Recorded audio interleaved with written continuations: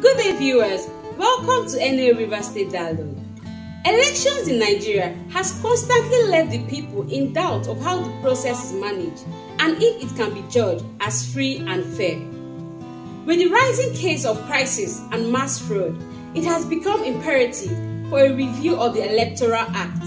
Since 2019, the legislative chambers of the country have been working to ensure the process is solved with the introduction of electronic voter system and proper accreditation of voters, as lawmakers set to pass the bill.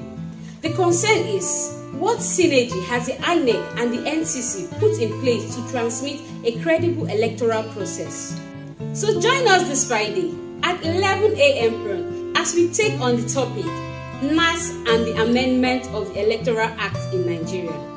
To stream live with us, go to Facebook, search for NA River State, click on the like button, and you'll be notified.